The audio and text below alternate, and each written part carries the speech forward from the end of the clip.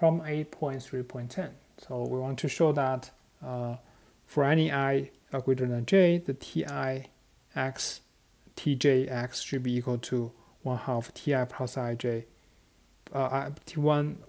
one half of Ti plus j plus T of I minus j.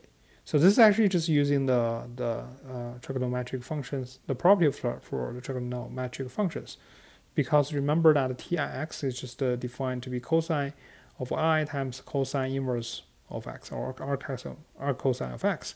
So this is just some angle. Let's say this is some angle y here. So it's just cosine I times y. So what do we have here? It's just the cosine of I of y and the cosine of j times y. So we can use the property of the trigonometric functions. The cosine times cosine is just the cosine of the sum of the two angles plus the cosine of the difference of the two angles times together and divide by 2. So now they're just giving us this.